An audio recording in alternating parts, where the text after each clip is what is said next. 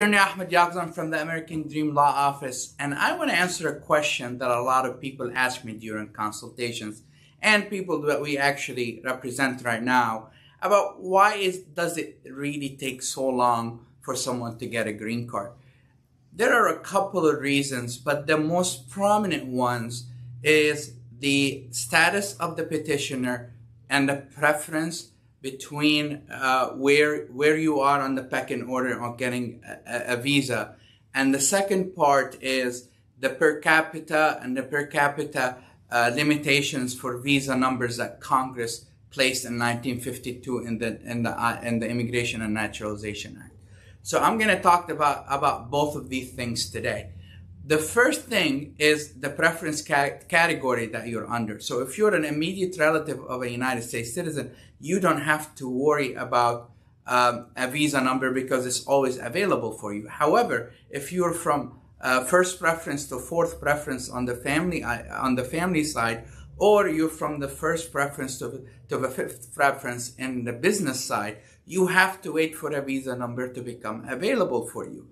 And it also depends on which country you come from. So if you're from a small country like the Dominican Republic or a big country like China, then you're waiting for a very long time. And that relates to the number of visas or the per country limitations on visa numbers that Congress placed in the Immigration and Naturalization Act in 1952.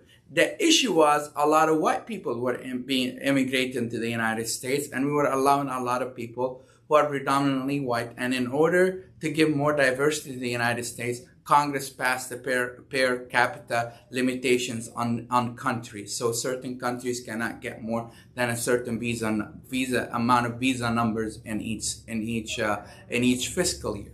Now, there is something called the EAGLE Act that Congress is trying to pass right now that will remove the per country and the per capita limitations on visa numbers for each country, which means that if there are visa numbers available, it doesn't matter where you come from and which country you come from, you can actually use it for them to give you a green card. And they're doing that because a lot of Indians and a lot of people from China, for example, are waiting a very long time, especially Indians. So if you're on a business preference category for Indians, the wait time is about 15 years. So in order to move that along and shorten that waiting period, Congress is going to pass the EAGLE Act. We really don't know when it's going to happen, but there is bipartisan support for that law.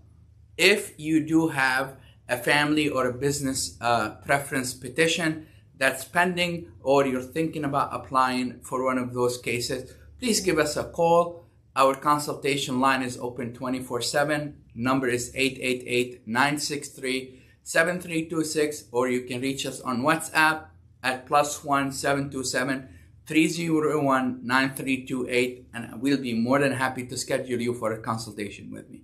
Thank you.